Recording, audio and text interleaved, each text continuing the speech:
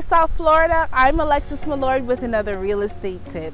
Today's tip is going to be all about why your home is sitting on the market. The first reason why your home is just sitting on the market is because, duh, it's overpriced. Everybody feels like their home should be getting top dollar, but if you want your home to sell, you need to have a price that's appealing to buyers. If you're not sure where you should price your home, ask your realtor to give you a CMA. A CMA compares all the last sold houses around your neighborhood to give you an idea of where you should place your home. Reason number two why your house is just sitting on the market is because you may have some open permits or some unauthorized additions.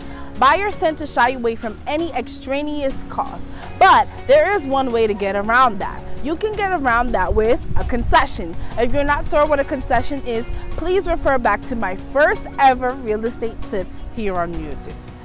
Reason number three why your home is just sitting on the market is because of the neighborhood it's in.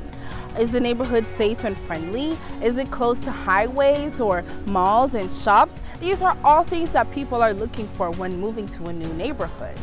Reason number four why your home is sitting on the market is because it's outdated. You may have bought your home when the community first was built in like 1995, and although you love your home, you haven't changed anything one bit. Well, guess what? We're in 2019 and it's modern season. Everything in your home needs to be updated in order for it to sell.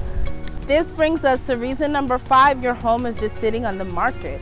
Curb appeal. The first thing that people are looking at when they see your home is the outside. Do you have nice landscaping? Is your paint up to date? Do you need pressure washing? These are all things that are gonna jump out. Make sure that your home is looking clean and fresh. Reason number six why your home is sitting on the market is because you're selling it for sale by owner. If you're a for sale by owner, you're not marketing your home to the best of your abilities. If you in fact are selling your home this way, you do need a realtor, and for more than one reason. That video is soon to come.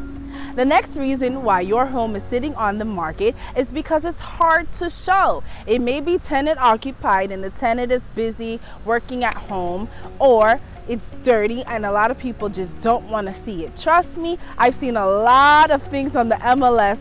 Reason number eight why your house is just sitting on the market is because of the roof. Buyers tend to shy away from houses without an updated roof because they don't see themselves spending an extra $20,000 to $30,000 on a home that they just purchased. Reason number nine your home is sitting on the market is because of small details like your baseboards are dirty. People, when they're looking at your home, they notice every single detail. Make sure you're painting your baseboards, your stairwells, any little scuffs on the walls, and also make sure you change and update the lighting fixtures and your doorknobs. Every detail counts. This brings us to our very last tip of the day. Your home has an odor. Yes, the first thing that people can notice when they walk into your home is how it smells. You want to make sure that your home smells inviting.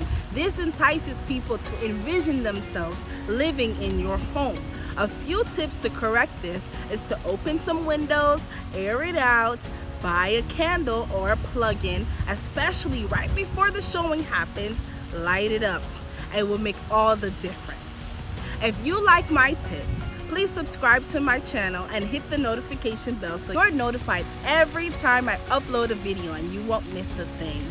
I am Alexis Milord, and this was my real estate tip for this week. I hope you enjoyed.